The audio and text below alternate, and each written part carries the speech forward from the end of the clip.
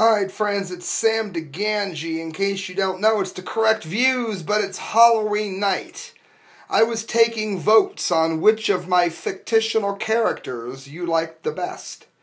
Based on the response, Larry Thowenback, who is the designated driver for the correct views, and the one and only Mr. Mortiis, the friendly human resource manager who answers the phone with his kind voice when you called.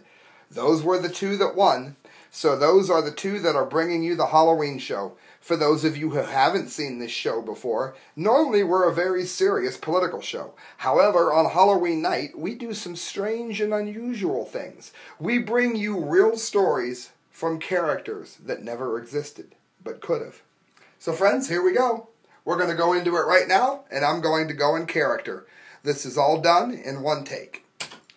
Hello, everyone. It's the Invisible Man, as you can see. Sir, I'm not sure they can see. Well, I have the lights out because I didn't know if you guys could see. But there behind me is the pumpkin that Sam carved yesterday. The sad face is the one that he carved today. You know, the theatre of pain. And then, of course, on the far left, or maybe your far right if you're watching on the screen, is the pumpkin that Sam carved last year. And the pumpkin to the other side is a picture of Mr. Donald Trump, which Christelle carved last year. Mortiis should be thrilled. What the hell are you using a pumpkin for last year? That's the stupidest damn thing I've ever seen. What did you do that for? Well, because I don't think Christelle cares enough about the show, or you and I, to bother to show up this year. That's the dumbest damn thing I've ever seen. Alright, friends, it's Mortiis. I'm the guy who answers the phone when you call. You guys picked me. You guys said I was the best of the characters, didn't they? Well, technically speaking, they did say you and... Oh, of course they meant you. And I'm going to give you a story from the metro.co.uk. Man filmed himself dying after letting a black mamba bite him when the relationship ended. I think that might be why Christelle isn't on the show today. It might be because she hates her husband. She's making him use last year's pumpkin and this stupid-ass thing that he carved. Man filmed himself dying after letting a black mamba bite him. A man streamed his own suicide after being bitten by a mamba snake in an attempt to kill himself after his marriage broke down. Russian snake handler Arslan Lviv asked viewers to contact his ex-wife, Eksterina Katya Paskakina, after showing them what looked like a bite wound on his hand. The 31-year-old blogger who ran a YouTube channel called Bobcat TV with his former partner visibly deteriorated on camera before walking off screen where he collapsed. Earlier he had stepped away from the stream and could be heard saying ouch as the snake bit him, and at least one viewer is believed to have called emergency services which arrived to save him, but it was too late. In a live stream, his breathing becomes more rapid and his eyes begin to roll into the back of his head. He tells his audience, pass it on to Katya, that I loved her very much, before moving his hand towards the camera. Beautiful, isn't it? Damn how it's a bye to everyone. I can't believe it's happening to me. He later read out his wife's contact number before adding, I'm already dying. Farewell, I shall be glad to see you, Katya. Damn, I'm shaking. Earlier this month, Arslan, who is from St. Petersburg in Russia, publicly apologized after he allegedly beat Katya so badly she suffered a concussion after accusing her of cheating. Maybe he wouldn't have beat her skull in if she hadn't been a cheater.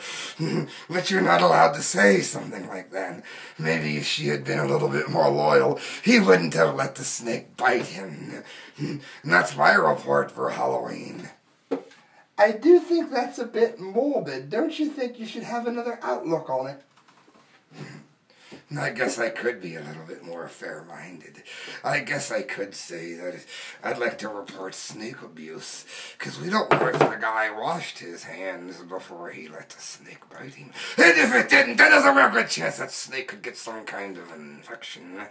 Who knows, maybe it was some weird mental disorder, and now the Black Mamba won't be happily married anymore. That would be a travesty. Well, I'm not really sure that's the way it was meant to be read, but go ahead, Og. I would believe that your segment is done. What are you trying to say? I'm trying to say that I think we've heard enough. Friends, Hey, fuck you. Just go. Everything is fine. I got the light back on, and we have our last guest, Mr. Larry Thowenback. Now, for those of you that don't know, as you can see, I'm standing here in front of you, Mr. Invisible Man. As you know, we have one more guest this evening, and it's Mr. Larry Thowenback. Now, he is the designated driver for the correct views. That means if somebody calls, he's the one who gives them a ride. He's nothing but a ridiculous drunk. No, he'd never get drunk when he has a job to do. Larry, are you ready to do your part? I see why I can't. I know exactly what needs to be done in this camera. It's all, I think that's a lot better. And what the freaking hammer? Alright guys, I'm taking calls. Throughout the night I'm taking phone calls for you. I'm the designated driver for the correct views, and I'm going to tell you about WDTN, the police, warranting caught having sex with the Wiener dogs for the second time. Now, many of you know that Sam the Ganji, the regular host of the show, a lot of you know that he covered the first time this happened. And now it looks as though it's happened again. Oh, wait a minute. We got a caller. Yes, caller. I'm being asked if the Wiener dog was consensual or not. And it doesn't really say here if the Wiener dog was consensual, but it says in Warren, Ohio, police say a teenage boy admitted to having sex with a dog again. Now, if drink enough, you end up having sex with a lot of people that are dogs, but you don't normally do it twice.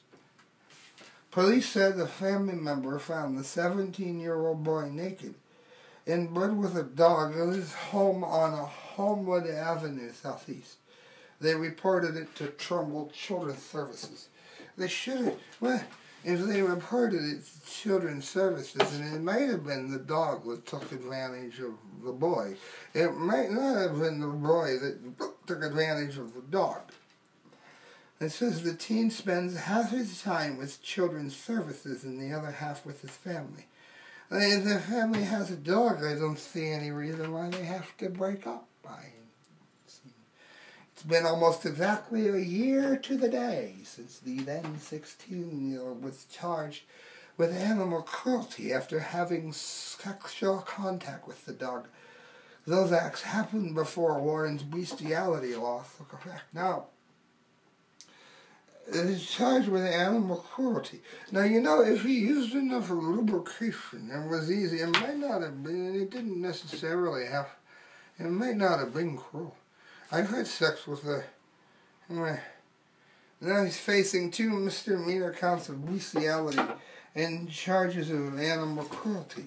So he must have taken his wiener in and been rather extensive with it. It says, during an extended interview with Trumbull County Children's Services, the boy confessed to having sex with the dog, and he said he had a problem with it. According to investigators, the dog is currently with the Animal Welfare League, checking for any injuries because of what the suspect stated. And each time he would have sexual intercourse with the dog, it would be an hour or more. So if nothing else, we know at least the dog was pleased. How many of you ladies have had a guy that, let's just face it, he didn't really last an hour or two, and, this guy kind of knew what he was doing. My concern with the interview is he would do this to an animal. What would he do to a small child? I don't think he's interested in small children. I think he's interested in dogs. So what I think he should do, I'm going to give you some closing tips here before I go away. I think what he needs to do is have a conversation with the dog. And if the doggy just didn't mind the night they didn't know that he did anything wrong, I'm going to go get a drink. But I'd like to thank you for there's Sam. Oh, Sam is here. Sam, it's good to see you. All right, friends, that's your Halloween show. Larry Thowenback's a hard one to do. You guys like the drunk, and it's very hard to listen to a drunk when you don't have your straight person. And my straight person is Christelle, and she didn't care enough to do the show this year, so I had to do it by myself. Mortiis, by the way, did a great job. Look up all of my shows for Halloween and Friday the 13th. I should say for all of them for October. I still think the funniest one was Mortiis, which I did yesterday. However, the Larry Thowenback about banning the bump stock, that was pretty funny too. I think today could have gone a little bit better if I'd have had more help, but I did keep my promise, even if other people didn't. I'm going to show you, it really is true. I carved this just a little bit ago. I carved this last year. This one I carved last night. And this here is a Trumpkin, which Christelle did last year. And I guess didn't care enough to do this year. But I want to thank you guys for tuning in. And I'll make sure I do another one of these when April Fool's Day comes up or Friday the 13th, whichever comes first. Happy Halloween, friends. Good night. God bless.